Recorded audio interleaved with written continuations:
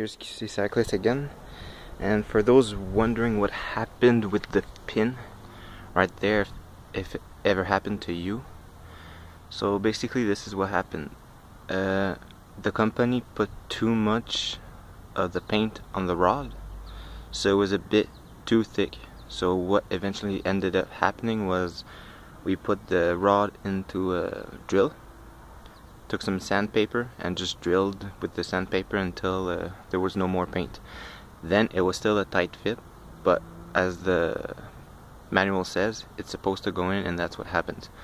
I also pounded it even a bit too hard that the pin right here, this one right here, it bent a little bit, so we had to bend it back. So my thing to say, if it doesn't want to go in, try taking off the paint, because don't do my error and bend the rod.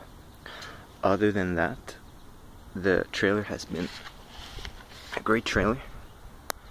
I took it out for a 9-hour ride off-road in a national park. It was absolutely beautiful. No issues whatsoever. 50 k's down steep hills in the mountains. Absolutely no issues. So I really recommend this if you're thinking about hauling some stuff. This is I don't have a car, so this is basically my tour and my everyday grocery getter and stuff like that. So yeah, just a little update. Thank you.